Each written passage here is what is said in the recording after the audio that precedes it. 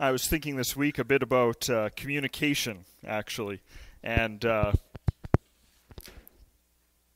thinking about how it's really been central to our experience of the pandemic over the last year.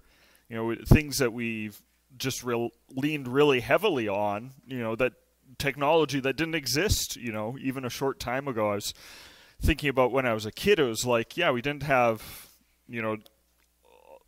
all these technologies, and it was like if you wanted to communicate with somebody, really you had to, at a distance, you had to pick up the phone. And even then, I don't know about you, but I remember like the long distance rates when I was a kid, and my mom especially had a sister that she would call pretty frequently through the week, but they were always waiting for 6:01, the magic hour when long distance rates became cheap. And if there's a real emergency, I immediately knew it because Auntie Muriel would be calling before 6 o'clock, and there'd be sort of a short, clipped conversation, and then, okay, we'll talk later.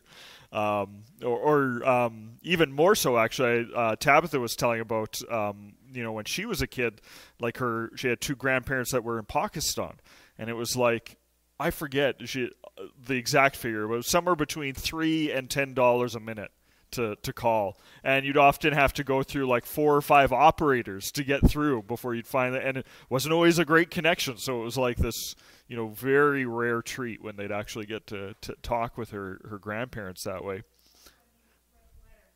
Yeah, exactly. There was a lot more letter writing then. And it's funny, like, I think back to even my own childhood then growing up, it's like, yeah, that factored in. I remember sneaking mom and dad's calling card when I was dating Tabitha so I could, make some phone calls on their dime. Now it's like a calling card. What is that? Like, why?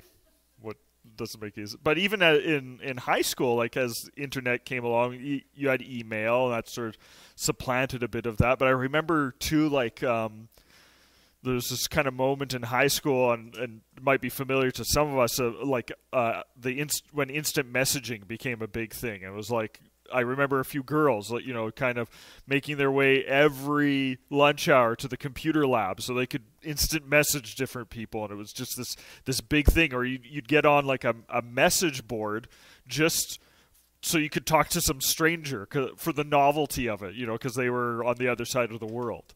And it's just kind of interesting to me how all of these things have evolved, to the point where we have social media. You're interacting with a lot of sort of your circle of friends that way, and even things like Zoom and FaceTime, where you're interacting sort of face to face, and it keeps creeping closer and closer to actually being with a person. But even in the middle of that, I think we're all kind of at the point where it's like, yeah, but it's not the same. The same as, having 3 or 4 friends over for a cup of coffee and just interacting with somebody in your living room face to face. It's not quite the same. And so I think we're all anticipating that moment where we get to take our masks off and be in each other's physical space a little more than, 6 feet. What a privilege that will be. And I think everybody in Canada and North America, around the world, is kind of holding their breath for that moment. And it's that moment that that need that I want us to look at a bit this morning, just as we think about how are we going to re-engage our community, particularly as a church and as Christians. We're anticipating the end of the pandemic, and what's that going to look like? And so we're anticipating that, yeah, there's going to be this moment where we're all going to be really hungry for that social interaction. Where we can sort of, okay, if I can desanctify the word, when we can commune with other people. And so I think it's helpful for us to think a little bit about that as Christians, and pause a bit this morning just to think about how are we going to go about that. How are we going to go about reconnecting with our community? And I'm thinking mainly here for us as how are we going to connect with the community outside our walls. I think as a church, we pretty naturally understand some of the things that we like to do, as God's people to connect with each other, whether it's small groups or just potluck every weekend. I think we have a good grasp on sort of some habits that we've been really good at, but I want us to think a bit about how we're going to engage our community. And so I have a few texts that I think will help us along the way this morning. But first off, I think it's helpful to acknowledge that we are part of a larger community. We're connected to people outside our walls, whether we like it or not. As the old saying goes, you can choose your neighbors. You can choose your house, but you can't choose your neighbors. And there's a reality to that, as much as we maybe don't like our neighbors sometimes, we're connected. And in fact, God has called us to love our neighbor, regardless of who they may be. So how do we deal with that reality as Christians? Well, first, I want to flip over to the Gospel of John just for a few verses in chapter 17. Just that I think highlights some of the tension that we sometimes feel when we're trying to love a neighbor who isn't like us in many ways, who and may certainly not be a follower of Christ. And I think Jesus in chapter 17 kind of underlines this really well when he prays for his disciples and I think ultimately us as well. Chapter 17 verses 13 to 17 say this. I am coming to you now, but I say these things while I am still in the world, so that they, my disciples, may have the full measure of my joy within them.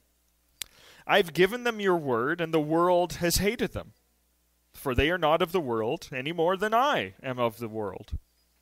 My prayer is not that you take them out of the world, but that you protect them from the evil one.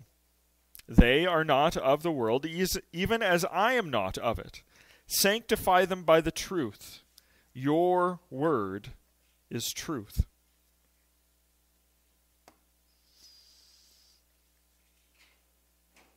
So Jesus underlines that there's an essential purity to walking with him. That as followers of Jesus Christ, we're to be in the word. We're to purify ourselves through it from unrighteousness. But he says, I'm not, in the same breath, he says, but I want them to be a witness to the world, but I don't want you as disciples to come out of the world. So there's a tension that's kind of set up. We're in a world that hates us as followers of Christ, or we'd understand as antithetical to what we believe. So it's not always conducive to faith, and yet Jesus says you're in that world, and I want you to remain pure. And so then the question for us becomes, well, then how do we interact with the world around us that is sometimes hostile to our faith? Do we return that hostility? Or maybe we just, bring it down to a low-grade hostility that's just more like distance and indifference towards our neighbors around us? Do we seek to embrace our neighbor? Maybe drawing them in close and maybe even disguising a bit of what we believe to smooth over the rough patches. Do we try to camouflage with the world so we can blend in? And I think it's as we ask those questions that I want to get to sort of one of our main texts this morning, which is in Jeremiah chapter 29. A lot of us might be familiar with chapter 29 for a few critical verses. Certainly years of youth ministry brought them up in the lives of teens I was working with. But I actually want to focus on the first bit of chapter 29 that comes before some of the more well-known verses about God knowing plans for us. Jeremiah 29 kind of comes at a critical moment for the community of Israel as God's people. Jeremiah has foretold the exile, and now it's beginning. And he's already told the people in exile, you're going to be there in Babylon for 70 years. 70 years is a long time. It's a lifetime for most people. And so they're quite uncomfortable. A lot of them are uncomfortable with this idea because it doesn't square with their idea of being God's people. That they would be off in exile, being punished for this for their whole lifetime. And so there's false prophets that have risen up among the people and said, no, you're not going to be here. Don't get comfortable. Don't settle in. You start making plans to rebel. You meet your world with hostility and make your own way. And Jeremiah knows that they're going to be there for 70 years. So he writes them a letter, actually, to warn them. And this is what we have in chapter 29. Verse 1 says, "This is the text of the letter that the prophet Jeremiah sent from Jerusalem to the surviving elders among the exiles, and to the priests, the prophets, and all the other people Nebuchadnezzar had carried into exile from Jerusalem to Babylon." This was after King Jehoiachin and the queen mother, the court officials, and the leaders of Judah and Jerusalem, the skilled workers, and the artisans had gone into exile from Jerusalem. He entrusted the letter to Elisha, son of Shaphan, and to Gemariah, son of Hilkiah, whom Zedekiah, king of Judah, sent to King Nebuchadnezzar in Babylon. Say that 10 times fast. It said, here we go. "This is what the Lord Almighty, the God of Israel, says to all those I carried into exile from Jerusalem to Babylon. Build houses and settle down. Plant gardens and eat what they produce. Marry and have sons and daughters. Find wives for your sons and give your daughters in marriage, so that they too may have sons and daughters. Increase in number there. Do not decrease. Also, seek the peace and prosperity of the city to which I have carried you into exile. Pray to the Lord for it, because if it prospers, you too will prosper. This is what the Lord Almighty, the God of Israel, says. Do not let the prophets and diviners among you deceive you. Do not listen to the dreams you encourage them to have. They are prophesying lies to you in my name. I have not sent them, declares the Lord." A few years ago, my hometown actually took a run at rebranding itself, and they came up with a little town motto that's on all the signs, and it gives us all at least I guess of a certain age, a bit of a giggle. I think they're trying to encourage people, especially young families, to come and make a home there. But the town motto is just 2 words: settle down. And so, of course, there's some obvious double meaning there. So anytime, some little tempest in a teapot flares up on town council, the town motto comes out: settle down. But it's interesting to me that that's kind of, in both those ways, I think that's kind of Jeremiah's advice for the people of Israel. Settle down. In some sense, make a home for your family. Get comfortable here because it's going to be a while, but also settle down. This isn't a time for conflict. And so then he, of course, that's the beginning of his letter, and the end of what we read, of course, is against these prophets who have been prophesying lies and saying, "Oh, you're only going to be here a short time." But sandwiched in between there is, I think, some really helpful instruction, of course, for the people of Israel, but also for us as God's people. And it just simply says, "Seek the peace and prosperity of the city to which I've carried you into exile. Pray to the Lord for it, because if it prospers, you too will prosper." And that word peace, of course, is familiar to us. In the Old Testament, we might know that Hebrew word is shalom. And we also know that it has a wider meaning than just the absence of conflict. He's not just saying put down your weapons. But interestingly, even in Jeremiah's letter there, where we translate prosperity and prospers and prosper, that's just a repetition of that word, actually. It keeps coming up. Shalom, shalom, shalom, shalom. Jeremiah keeps saying to the people, this is what you're after. Peace, wholeness, completeness, not just for you, but he says for your community. He says when you pray that for your city, then you will prosper because it's prospering as well. And I think he's getting at that essential connectedness that we cannot avoid when we live with other people, whether we like it or not. And we realize that there's a bit of a reciprocal relationship there, that as I prosper, as I find wholeness, I can share that with my community. And as I work toward wholeness in the community that I live, it benefits me as well.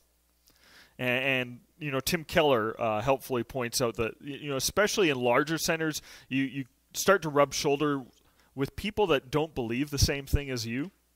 And and you realize that actually there's maybe some goodness out there that I can sort of tap into that's not within my own faith community. And I think that's, Jesus even draws that out. It's an interesting tradition of sort of the righteous outsider is planted right there, even in some of his most famous parables. Think about the Good Samaritan. He's the good guy. He's the hero in the story. He helps out the fellow that's down and out, and it's shocking because the Samaritan has wrong theology. He doesn't believe the right things about God, even according to Jesus, as he'll tell the woman at the well. And the interesting thing is he's the hero of the story. He does the right thing, and he goes his way, and he still believes the wrong stuff about God at the end of the day.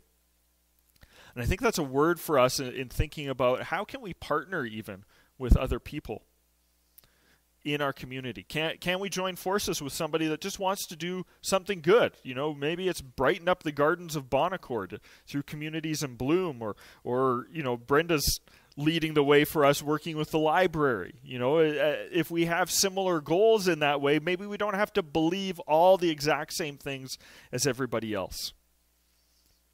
And we might be surprised by what can happen. I was surprised actually yesterday morning. I got home and had to tell Tabitha about just the grocery clerk that I'd had at Superstore. I thought after the fact, it's like that woman's talents are being wasted. Well, maybe not wasted, but it could easily be some kind of priest, I think. Just cashier at Superstore. We got to chatting after she'd rung my order through, COVID grocery experience. So I was there bagging everything, and she just kind of had to wait, right? So we got talking some small talk, and then she was just asking after my family. I said I had 4 young boys, and she says, "Oh, God bless you." And just kind of goes into, how important it is, especially to have a father providing security and stability in the home, and just, really encouraging me in it. And I came away from this experience of buying groceries just blessed. And it's like I wasn't expecting that. I don't usually talk with cashiers too much at grocery stores. That's my own obeying the golden rule, just because I hated making small talk as a grocery clerk. And so it's not that I don't like talking to them. I just don't usually engage that way. And here this woman kind of stepped out and just really blessed me. And I think we're maybe be surprised when we engage our larger community that there is a blessing for us too, as we can bless others also. But I thought, what a juxtaposition. Here I am, the pastor, going out, interacting with people. I don't know what she believed or what her if she was a Christian or a Muslim or what. And yet she was a blessing to me, certainly.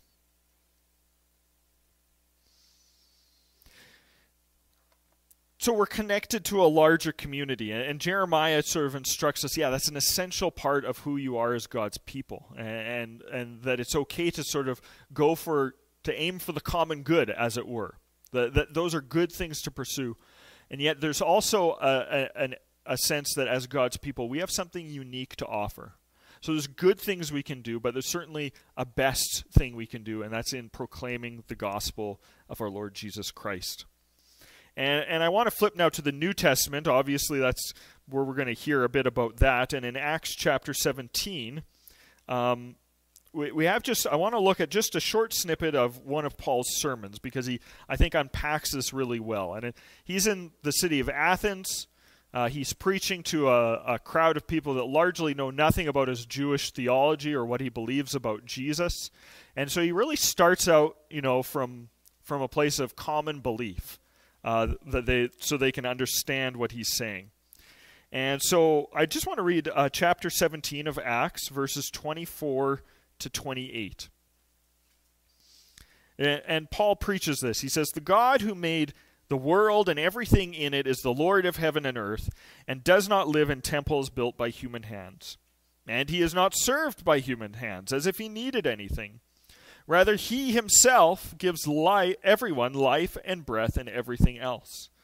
Now here's, I think, the critical part for us as we're thinking this morning. "From one man he made all the nations, that they should inhabit the whole earth. And he marked out their appointed times in history and the boundaries of their lands. And God did this so that they would seek him and perhaps reach out for him and find him, though he's not far from any one of us.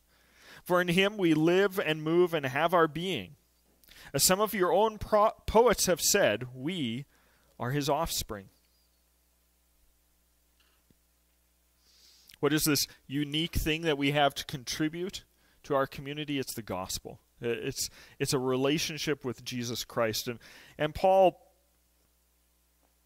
points this out in pretty plain terms. You know, we look back over the last little better than a year and we think, oh, what a mess the pandemic has made of our lives. And yet Jesus looks at it and says it was no mistake. You know, it was not a surprise to God that any of this took place.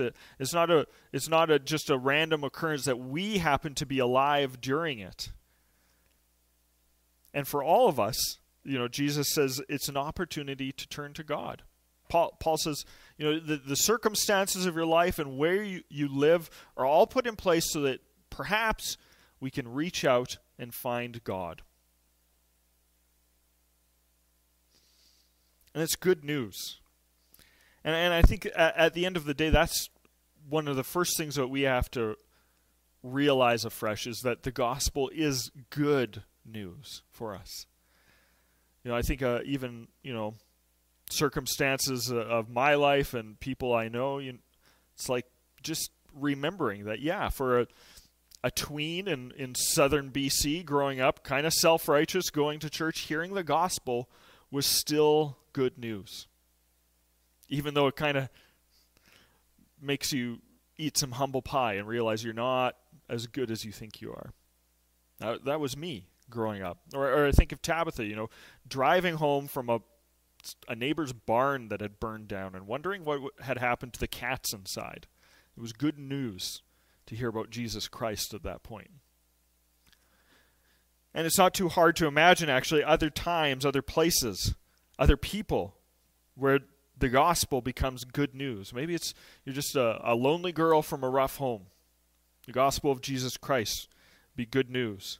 A mom just trying to figure her way through life and find support in this little community Bon Accord. Maybe in that situation, hearing the gospel is good news.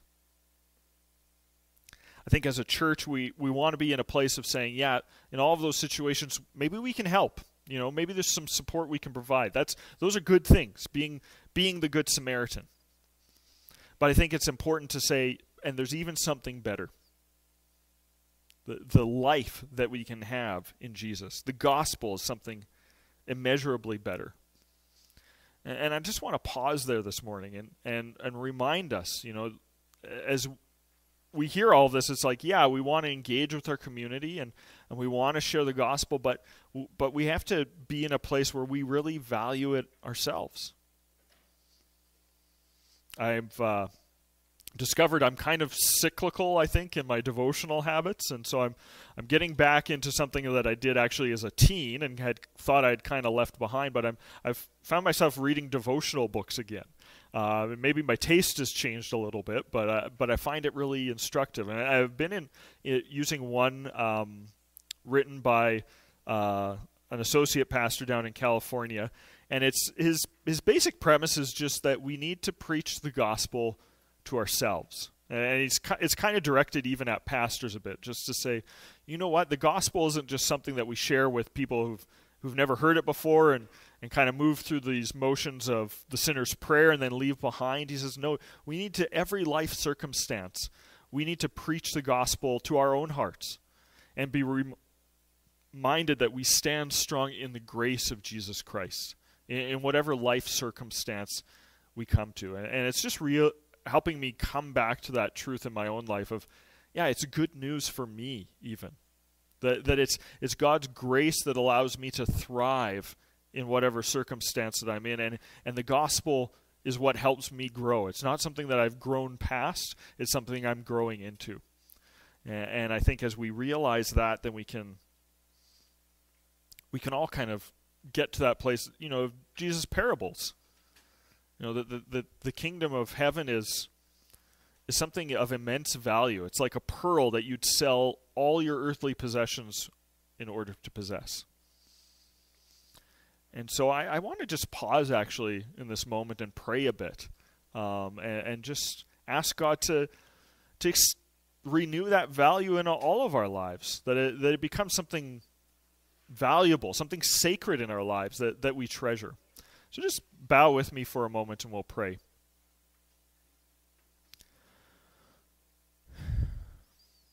Lord, we look at your gospel, Lord, and sometimes we're a little utilitarian about it as Christians and thinking, okay, what are the steps of telling somebody about it? And we're worried about the technicalities and maybe the roadblocks to understanding for others, Lord.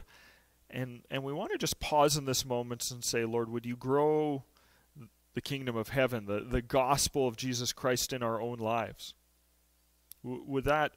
Will we come, help us to esteem your grace and your love for us more and more, Lord?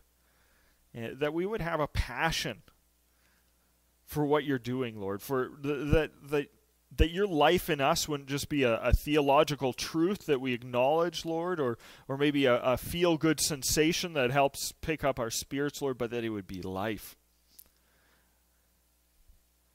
And so we just pray that you would continue to pour out everything we need for life and godliness into our lives, Lord, that we be conformed more and more to the image of your Son, Jesus Christ, and in doing so that we would just love you and love the gospel, Lord.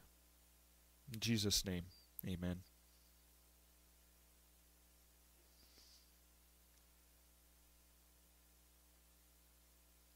Thinking of, again, communication, actually, I just was thinking actually of a seminar that I took this last December, and online, of course, through Zoom, and thankful for that technology in the midst of COVID, that some opportunities that I might have missed. But actually, interestingly, the seminar was entirely on sort of the online ministry that your church can have and how to make that most effective. And actually sitting through whatever it was, I think 3 or 4 hours of different sort of round table discussions they had, there wasn't a lot in terms of online ministry that was super applicable to a small church. And that was okay, because actually the baseline message they gave was actually super helpful for me. The pastor that was leading it, former pastor, Kerry Newhoff from Ontario, he just said, at the end of the day, it's not about garnering a lot of praise or followers necessarily for your online presence. Publishing your sermon online and getting 1 million people to watch it actually is not the point. He said, at the end of the day, all of that is to drive relationship. The point is not how many views you get, but how many people can you actually interact with off of that. You post something on a blog, maybe there's somebody who's curious about their faith, and that begins a discussion with them. And that was really helpful to say, just saying it all needs to drive towards relationship. And the realization that, that's actually the whole point in anything we do as we minister as God's people, as we seek to engage or re-engage our community, whether it's just just doing something good for somebody, maybe a food hamper or something, or maybe even a little more direct in sharing the gospel with somebody, handing out tracts or going door to door even, something like that. At the end of the day, even that is not the end goal. The point is to build a relationship with somebody. And at the end of the day, to me, it's like, I think there's something neat. I'm anticipating maybe a special moment for us as God's people, where people are hungry for social interaction and being connected to each other. And I think as a Christian, I have a neat opportunity to say, I want to engage with my community that way. And in fact, the way I can be closest to somebody, and maybe I'm just a weird Christian pastor this way, but the closest I can be to somebody is when we both actually share fellowship in Jesus Christ. And so it's just really a natural way of connecting actually with somebody is to say, this is great, and it could even be better actually, as we gather around Jesus Christ and his love for us, there's a foundational connection there that I can't mimic any other way. I can't describe any other way, and it's going to feed our souls in a way that actually even just social connection won't do. That there's something deeper going on there. And so I hope, as we look to connect and reconnect with our community, re-engage our community in the months ahead, as we hope, restrictions ease and masks become a thing of the past. I hope that our engagement drives toward connection and fellowship and even pointing people to Jesus Christ. I know we just prayed, but let's end our service this morning in a word of prayer and ask God to lead us in that. Lord, we thank you for your word and your grace to us, Lord, that our relationship with you can be fresh, Lord. Even as I prayed earlier about your mercies being new every morning, Lord, that you're an infinite God, and that we can serve you and walk with you and relate to you in new ways every single day of our lives, Lord. It's a wonderful privilege. And Lord, we pray and ask that as we step into these moments now as a community of faith in a certain place, meeting in Bon Accord, living here and out in Sturgeon County and different places, Lord, we pray that we would take the opportunity to re-engage our neighbors, Lord. Maybe it's old friends that we've not got to see much, or maybe it's just a familiar face that we've never really gotten to know before, Lord. Help us to take those opportunities to build true and lasting friendships, not just for here and now or a few months, Lord, but for eternity in Jesus Christ. And help us to see the value of the gospel in our lives, Lord, that we would be able to honestly tell somebody else, here's something pretty valuable that I treasure, and I want you to have as well. Lord, we thank you for your grace and your peace, your presence that goes with us and sends us out from this building, Lord, with a sense of purpose and determination to be part of your kingdom. In Jesus Christ's name.